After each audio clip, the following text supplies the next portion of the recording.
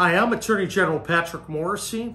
Today is Inauguration Day here in West Virginia, and I'm honored to once again serve as your West Virginia Attorney General.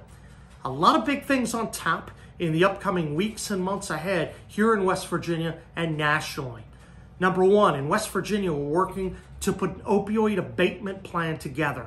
Counties and cities in the state hopefully will be able to come together to reach one financed agreement where we can take the settlement money and other resources can truly make a difference in people's lives. We're also doubling down on our efforts to go after Medicaid fraud, and I think we're going to make some big progress.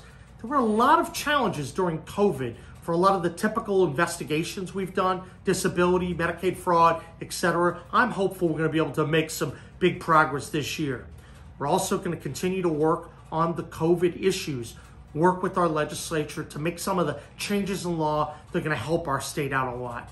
And of course, we're all focused on what's going to happen on Wednesday, January 20th. I know that with the ascension of a new president, there's going to be an opportunity for a lot of federal overreach. Well, we're beginning to hear already some of the ideas they're talking about, which will eliminate jobs with the Keystone Pipeline, harm our Second Amendment rights. There's also big spending boondoggles that are in the works. My office is going to be out in front to help nationally push back against a lot of the nonsense we're hearing, and I'll do everything I can to protect your West Virginia values.